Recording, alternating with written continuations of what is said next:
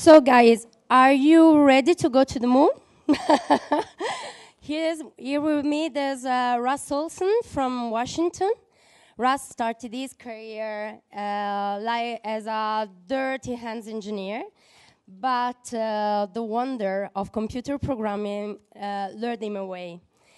Russ today, this morning, will tell us about the event that changed his life and how it is related to writing software today, even if many years have passed. So a big round of applause for Russ Olsen. Thank you. Thank you. Who will take us to the moon and back. Thank you, Russ, for coming. Right. Thank you very much. You guys all hear me? Oh, I think you can. Well, good morning. I am Russ Olsen. I work for Cognitech. We are the people behind Clojure and Datomic. So if you're interested in functional programming and Clojure, find me afterwards. But Clojure and Datomic and all the things we do at Cognitech and all of the things I think that you do, spend most of your time doing, and the things that we talk about at conferences like this, they're all about a single question, and that question is how. How do I build a microservice? How do I write this program correctly? How do I fix this legacy application? We are the how people. We get paid to answer the question of how. But every now and then, it's worthwhile to stand back and ask a different question, and the different question is why? Why do you do this? You know, you've made it to this conference. That means that you are a very capable person. You could do a million different things, but you have picked this.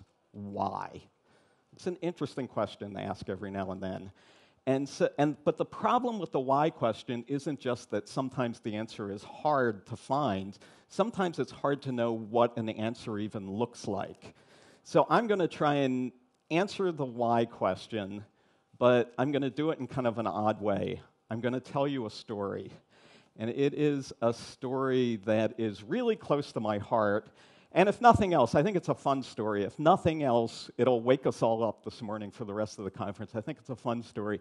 But I think it is a story that speaks directly, at least for me, to the why question. So here's what I'm going to do. What I'm going to do is tell you this story, and then I'm going to circle back at the end and try to make the case that this story has an answer to the why question. So here goes. Here's my story.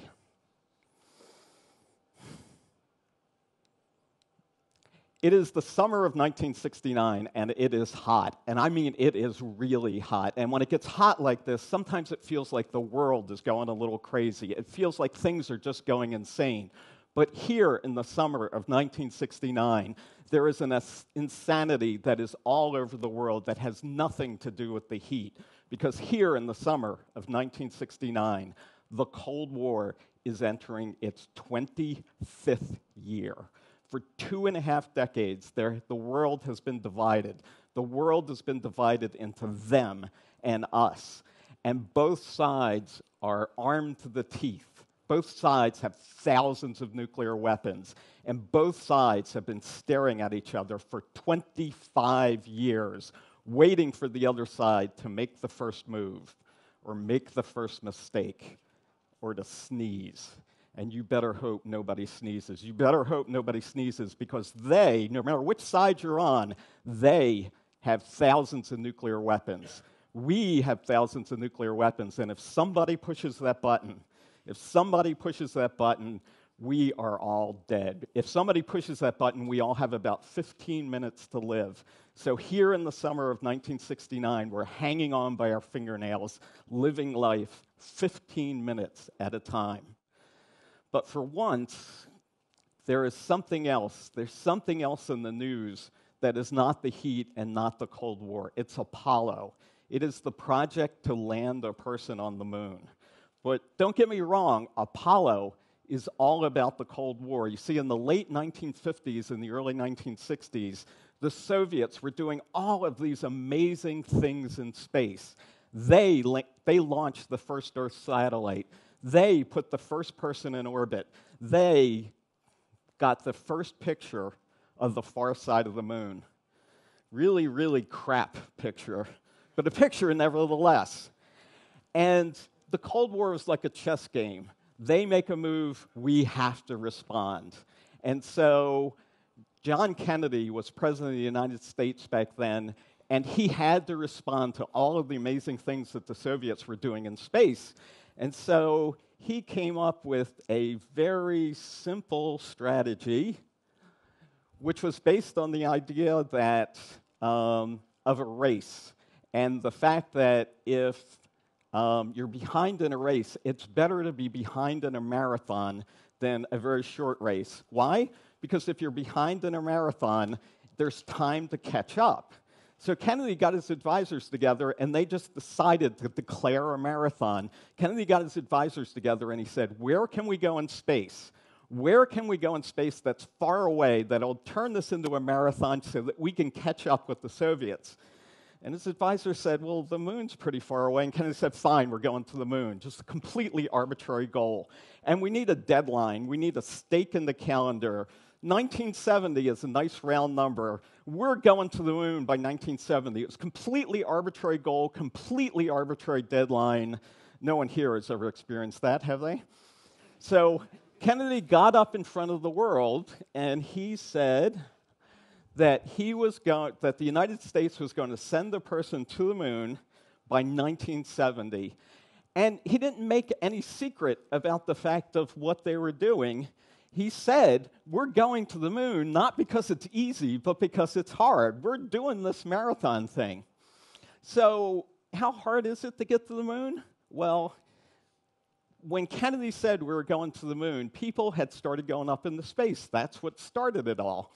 And in fact, a handful of Russians and one American had gotten as high as 300 kilometers in space. And that's pretty good, right? 300 kilometers straight up. It's dark. You can see the Earth.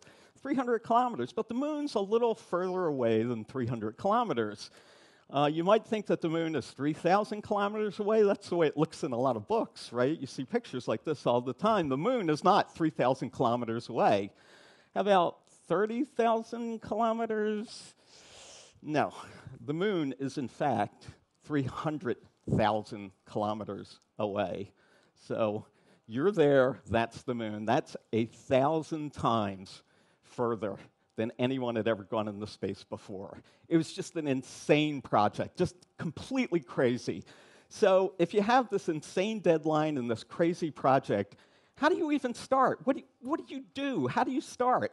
Well, I'm not sure what the right thing to do is, but I know what they actually did, which was make the clicker work, which was everything all at the same time. They started a whole series of projects, everything they could think of, all at the same time, and the prayer was that it would all come together and work perfectly at the end, because that is always a good plan. So one of the things they decided to do was build a throwaway prototype, right? We're just going to build a spaceship, we're going to take it from the Earth, we're going to land it on the moon, no people, we're not even going to bring it back, it's just completely throwaway prototype so we can learn what we need to know to go to the moon. And so this was Project Ranger. Just take a machine, send it to the moon, and land it on the moon. Throwaway prototype. And it's throwaway in a very NASA space travel sense, too, because to make it even easier, they redefined the word land. They redefined it to mean go screaming in at 4,000 kilometers per hour. Pow! And they would take some pictures on the way, throwaway prototype. So Ranger 1 was launched in August of 1961. It's kind of an odd project, right? The goal is to crash the spaceship into the moon. Crash the spaceship. So Ranger 1 actually exceeded expectations. Certainly it was ahead of schedule. Ranger 1 crashed into the Atlantic Ocean. Ranger 2 did better. Ranger 2 crashed into the Pacific Ocean. Ranger 3, in all seriousness, did better. Ranger 3 made it all the way out to the orbit of the moon. The moon was not there at the time, and so Ranger 3 went on into the great beyond. Ranger 3 is still out there. Ranger 4 died electronically on the way to the moon. It was a brick, and so it was kind of a failure. Let's see. 5. Ranger 5 was apparently worried about Ranger 3 and joined it in the great beyond. Ranger 6 actually worked. It hit the moon. It was working when it hit the moon, but they really wanted to get these close-up pictures of the moon. And the cameras failed on Ranger 6 5 minutes before it hit the moon. They didn't get any pictures. Ranger 7 actually worked. Took this picture, and then this picture, and then this picture, and then this picture, and then this picture, blam, it's half of a picture. And you can believe that when Ranger 7 hit the moon, people were drinking champagne and slapping themselves on the back, but you also got to believe that they were thinking, my God, it took us 7 tries in 2 years to do the simplest thing that could possibly work. How are we going to do the rest of this? And the answer is they just kept doing everything all at the same time. And one of the things they did was they built this. This is the largest rocket ever built. It stands 35 stories tall. It weighs 3.5 million kilograms. And it only has one purpose. Its purpose is to throw the very pointy bit, the very bit at the top, at the moon. Because the very pointy bit at the top is the result of yet another project. This is a spaceship designed to keep 3 people alive on the trip to the moon and back home. Right? So it's got air and heat and shielding and parachutes, everything you need. There's only one problem with this thing, which is that it's too heavy to actually land on the moon. It can go from the Earth to the moon, it can circle around the moon in orbit, and it can come back, but it's too heavy to land on the moon. So to get from orbit around the moon down to the surface of the moon, we have this. This weird-looking thing is a specialized little spaceship that will take 2 of the 3 people, so one guy will stay on the mothership and orbit around the moon, and the other 2 will get in this thing and fly down to the surface of the moon, look around for a little while, and come back. Right? So the plan is to take these 2 spaceships out to the moon carrying these people. The guy closest to me, sort of on the inside or on the outside over there, is Buzz Aldrin, and Buzz Aldrin has an advanced degree in space navigation because you don't want your people flying off into the great beyond. So he's a pretty good person to have. The guy on the other side, the far side or the inside here, is Neil Armstrong, and he's actually going to be flying that little crazy little spaceship down to the surface of the moon. Neil Armstrong has one particular talent that I think got him to where he is, which is he refuses to get killed. He's been in 3 serious accidents and survived all 3 of them. In fact, Armstrong is one of 2 people to have ever survived a serious accident in space. He's one of 2 people. The other person is the person sitting next to him. So you can imagine why they picked Neil Armstrong. The third guy, the guy in the middle, is Michael Collins, and he is the person who gets to stay in the mothership. He doesn't actually get to land on the moon, so he's got the worst job in the world, in the solar system, universe, I don't know. His job is the worst job in the universe, not just because he doesn't get to land on the moon, although that's part of it. His job is the worst job because of the what-ifs. What if something happens to the other 2 on the way down to the moon? What if something happens to them on the moon? What if they can't get back up? In that case, Colin's job is to turn around and leave his friends behind. That has got to be the worst job in the universe. It is July 20th, 1969. It's a Sunday. It's about 1600, 4 o'clock in the afternoon. A few days ago, Apollo 11 took off. They've made a pretty quiet trip to the moon.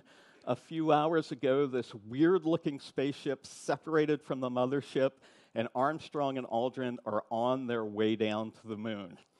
They're about to enter the final 10 minutes, the last 10 minutes before they land on the moon. It's a part of the trip that NASA calls powered descent. Back on Earth at Mission Control, There are a room full of people getting ready for war. Their job is to watch the data streaming down from that weird-looking spaceship and be the third, fourth, 25th pair of eyes, making sure everything's working, and they take it deadly seriously. Many of these people are in their 20s. They've spent a huge part of their adult lives getting ready for these 10 minutes. Their door is locked.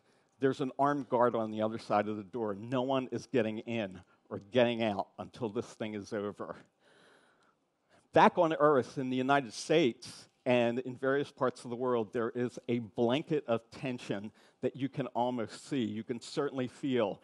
In the United States, most people, there's very few cars on the streets because most people are inside, glued to their television. It's right around now, it's right around 1600 that something weird starts to happen with the cars that are on the road. They start to pull off. On city streets, they find a place to park. On highways, they pull off onto the side.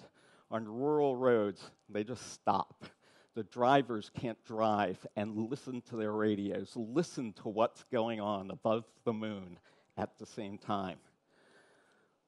In this very modest house in the city of Philadelphia on the east coast of the United States, a 10-year-old boy and his dad are watching the coverage on TV.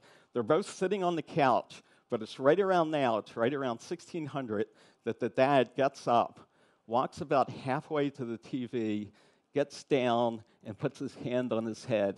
And that's the way he'll stay until it's over.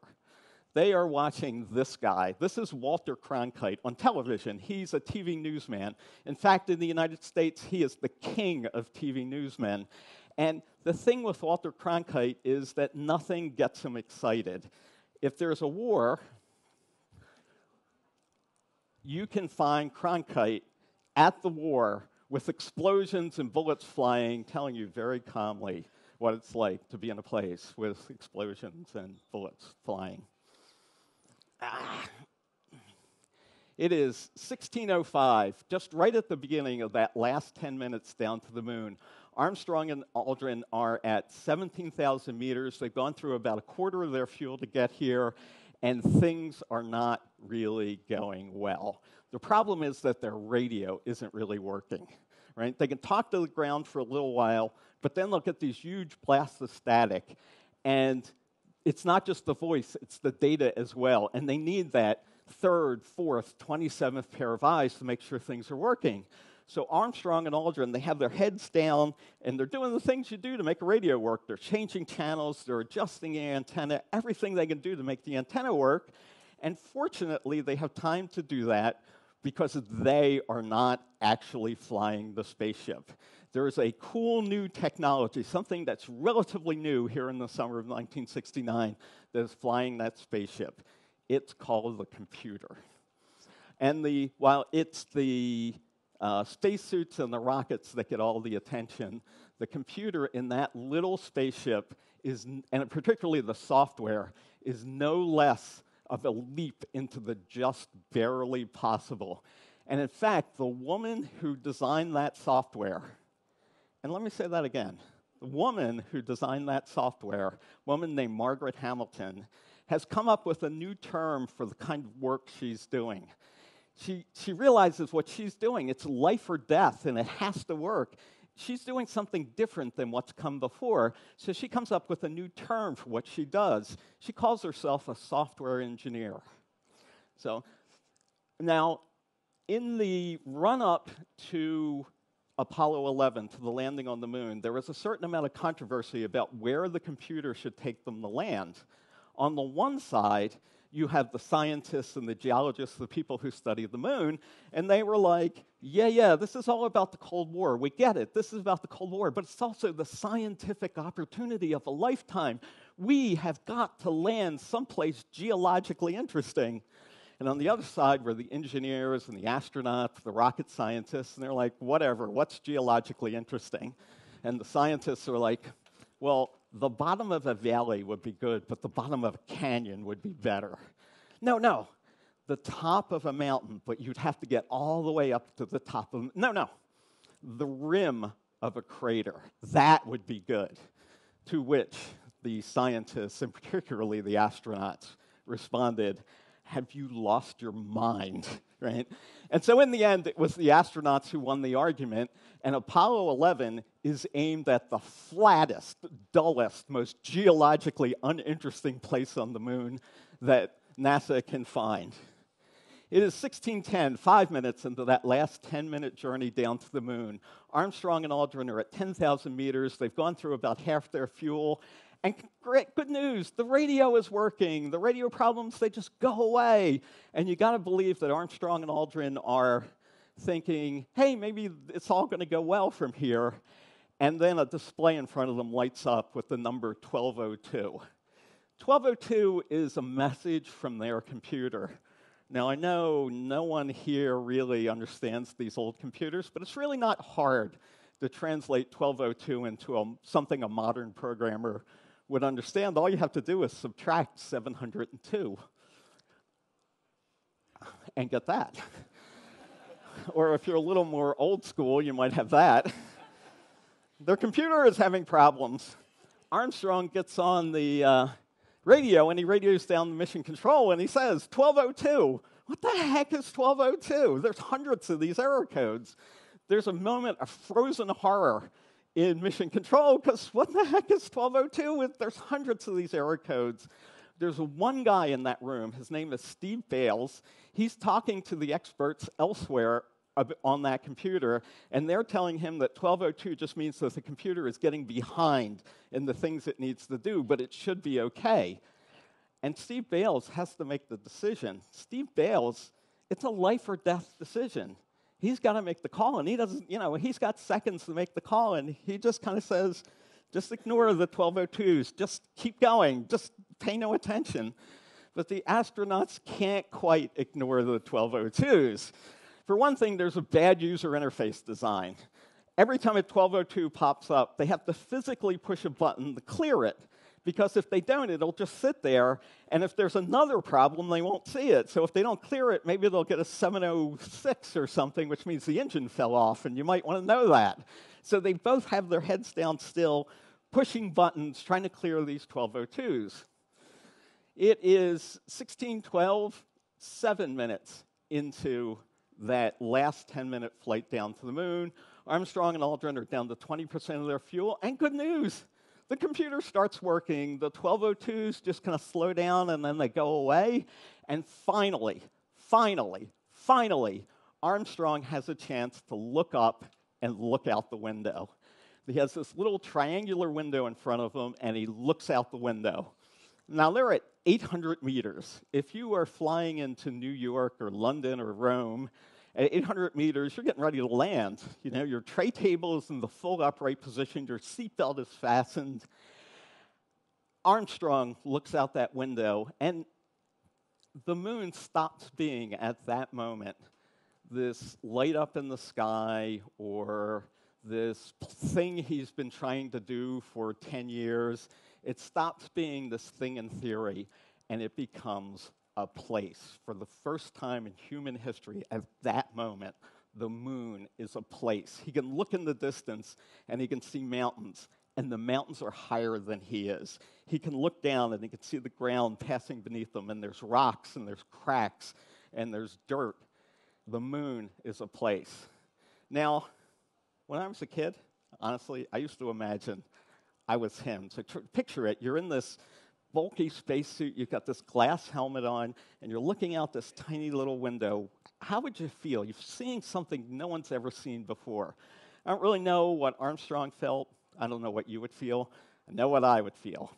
And the word is terror. The moon is a place. It's the wrong place. Armstrong knew exactly what he should see when he looks out that window. They made maps and photographs. They actually made plaster models.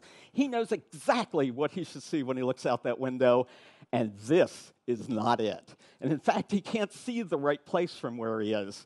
And then it gets worse, because on that window, there are these little markings, and he can line his eye up with the markings and look down and see where the computer is taking them to land. And so he does that. He looks down, and he looks down, and he sees this. a very geologically interesting crater. And the crater's not that big, but the crater is surrounded by a debris field. Remember, a crater is big rock comes out of the sky. Bam! There's stuff all over the place. And the stuff around that crater is a field of boulders, car-sized boulders, automobile-sized boulders. Armstrong looks at that for just a few seconds, and then he makes a very Neil Armstrong decision. He turns off the autopilot, turns off the computer, and then he kills most of their downward descent, so they're only sinking very slowly now, and he guns it forward. He does that because he thinks he can see in the distance, way out beyond the boulders, a decent place to land, someplace that's flat and clear. And he has got to get there before they run out of fuel. Back at Mission Control, they can see all this happening. They can see Armstrong turn off the autopilot, and they can see him slow down the descent, and they can see him zooming forward. The one thing they can't see is the boulders. There's no live video feed. And the reaction of those people in that room to what Armstrong just did is extraordinary. What they do is nothing. And in fact, the guy running the show in that room, a guy named Gene Kranz, tells everyone in the room he doesn't want anybody talking to the astronauts anymore. He just wants to radio up one bit of information periodically. How much time? How much time do they have left before they run out of fuel? It is 16:14, 9 minutes into that last 10 minutes of flight. Armstrong and Aldrin are down to 100 meters. They're down to 5% of their fuel. And they are screaming across that boulder field. They're going so fast that their speedometer is off the scale high. No one ever imagined they'd be going this fast, this low to the ground. But the boulders are going by, and Armstrong now can see there is a clear place out beyond the boulders. He's just got to get there. It is 16:16, 11 minutes into that last 10 minutes of flight. They're down to 10 meters and 3% of their fuel, and Armstrong is now over the boulders, past the boulders, and it's a good place to land, so he's jamming on the brakes to get this thing to stop so he can lower it like a helicopter. It's right around now that he gets the first ominous warning from Mission Control. It's just 2 words, 60 seconds. You have 1 minute of fuel left. Armstrong barely hears him because now he's trying to lower the thing down with a helicopter, and he's feeling like a helicopter, and he's feeling with his toes, trying to find the ground. At a certain point, he can't see the ground because his rocket engine is blowing up all this dust, and he can't really see where it is, but he knows the ground is down there somewhere. And it's right around now, as he's trying to find the ground, that the second warning comes up from Earth. It's just, again, 2 words, 30 seconds. For God's sake, land this thing. And then Aldrin looks out of the window, and he can see a shadow. It's a shadow of the spaceship on the ground. They are really close. And then he looks back at his instruments, at the instruments in front of him, and he watches a little light up. It's a light that the astronauts call the contact light. And when it lights up, it means that something hard has touched the landing gear of this weird-looking little spaceship. Contact light means they've landed. Contact light means that these 2 guys are not going to die, and better, they're not going to fail. Contact light means that Armstrong and Aldrin, that all those people at NASA, that humanity has arrived. It is 16:17:41, but Armstrong and Aldrin are not quite done. The plan had been to turn off the rocket engine just a half a meter above the ground and let the thing fall the rest of the way. They were too busy not dying to do that. And so they're sitting on the ground, burning the last of their fuel, kicking up rocks, and they have to shut down this complicated machine full of explosives very carefully. So they have a checklist, and they read off the checklist. One of them reads the checklist, the other one does it. The first one checks that he did it correctly. They pair astronaut. And so Armstrong starts, he says, shut down. And then Aldrin says, okay, engine stop, ACA out of detent. And they go through this long checklist of mumbo-jumbo, turning the engine off. Back at Mission Control, well, they can see, like all the data streaming down, they can see that the little spaceship has stopped, and they can see their version of the contact light. They can see Armstrong and Aldrin turning everything off. And you would think at a moment like this, somebody would say something profound, something historical. That's not really how people are. So the guy on the ground radios up, words to the effect, "We think you landed? Really? Duh." Armstrong doesn't really respond to that because he's just coming to the end of the shutdown checklist. So he says the last item on the checklist, engine arm off. And then he says the words that he had made up, the words that he wanted to be the first words from the moon. He says, "Houston," mission controls in Houston, Texas, "Tranquility Base here." They landed in a place on the moon called the Sea of Tranquility. The Eagle, that's the name of the little spaceship, has landed. And with those words,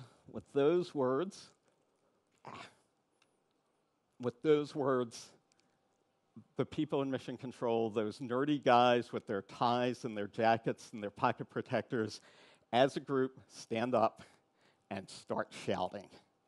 You can imagine that there's some shouting going on in those cars, right? Remember the cars pulled off, right? What would you do? You'd probably shout and pound on the steering wheel and then look around to see if anybody's watching you. Certainly there's some shouting going on in that house in Philadelphia. It takes a 10-year-old boy just a few seconds to realize, hey, they did this, they did it. And then he realizes that his dad is no longer down in that crouch with his hand on his head, but his dad is jumping up and down and shouting louder than he's ever heard his dad shout before. And then the boy realizes it's not just his dad who's shouting, it's the people next door, and it's the people on the other side, it's the people across the street, it's the people behind them. The whole neighborhood is shouting. And it's the kind of noise that you kind of feel in your stomach more than you hear. And while all the shouting is going on, the boy focuses back on the TV just for a second, and he sees the second extraordinary thing of the day. Because there on television, just for a second, the TV cut away, but it was there. He saw it just for a second, was Walter Cronkite crying.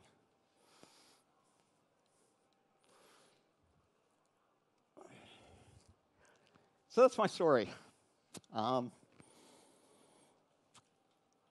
every time I tell the story, I've told it to small groups of people. I've told it to large groups of people, very large groups of people sometimes. I always say, "Oh, this is my story," but that's not really true.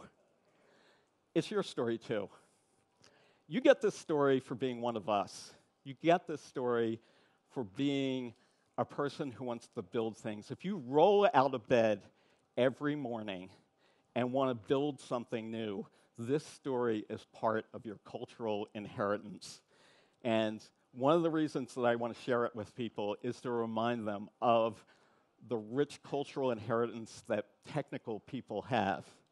And the best example I can think of that, best example of how the story is in fact your story, is the shutdown checklist. Look at these words, right? Remember the shutdown checklist after they landed on the moon? Look at these words. They're incomprehensible technical jargon, right? These are our words. These are the words that we use in our work, right? When I go back to work next week, I will be saying different things, but things that are equally incomprehensible as these words. When you go back to work next week, you will do the same thing. These are the words of technical people trying to get the job done. These are our words. They're your words, and they're my words. You know what else these words are? They're the first words spoken from another world. I like that they're our words. But I did try to say that I would try to make the argument that this story is relevant to the why question. And I think one way you can answer how it's relevant to the why question is this. When you do something technically cool, when you do something technically sweet, well, you have the thing, congratulations, but there is the second effect.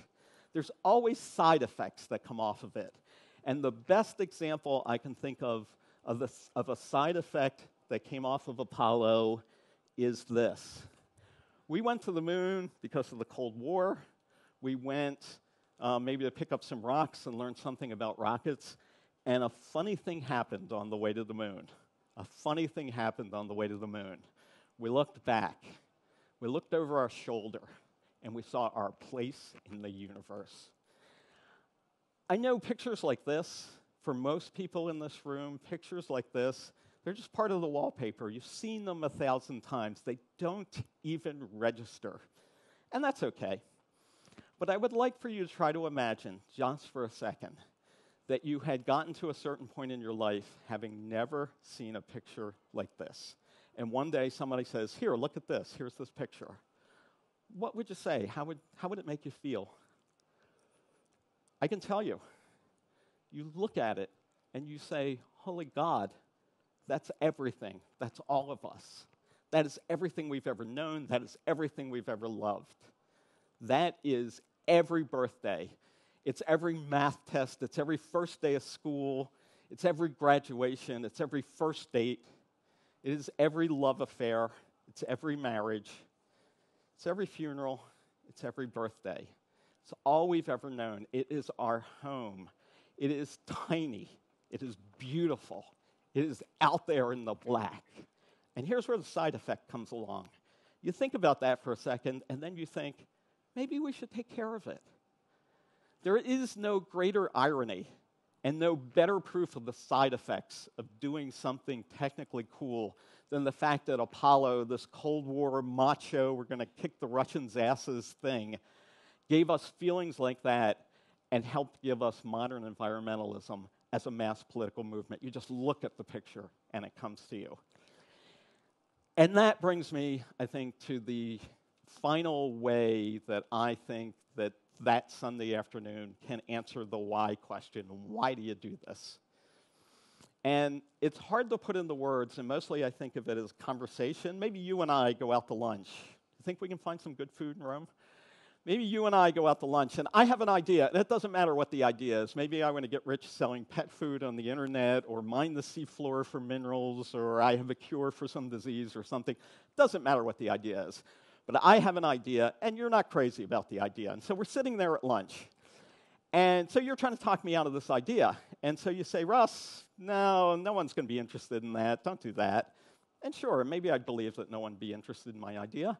Or you say, Russ, it will not make any money. You know, you'll get poor doing that. And sure, that's a possibility. I might believe that. You could even say, Russ, it's going to be bad for people. It's going to make society more unfair. And sure, I believe that, maybe. The one thing you cannot tell me, is that it is not possible. See, I'm familiar with the impossible. I saw it done on TV when I was a kid. For me, the ultimate lesson of Apollo is that when you do something technically sweet, when you do something technically beautiful, there is this side effect that goes out from it. It is like a wave. It is a wave of belief. You make people believe. You make people believe in the possibilities. If she can do that, maybe I can do something like that. You make people believe in the future. If he can do that, maybe I can do something. You make people believe in themselves. I can do it. I know this for a fact. I know this for a fact because I am the result of one of those waves. I am a child of Apollo. I sat on that couch and my life changed. It got off of whatever path it had been on, and it got on a different path that led me to the university, to engineering, to computer programming, to writing books, and eventually to being here with you this morning.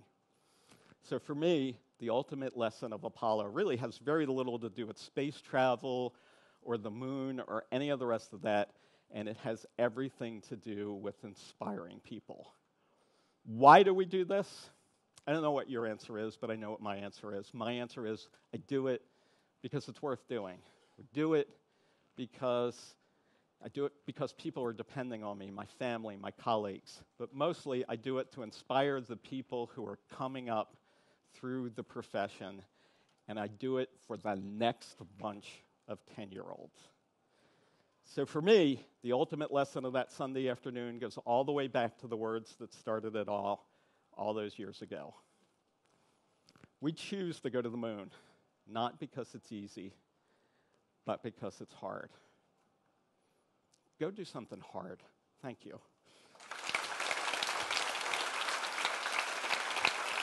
Thank you.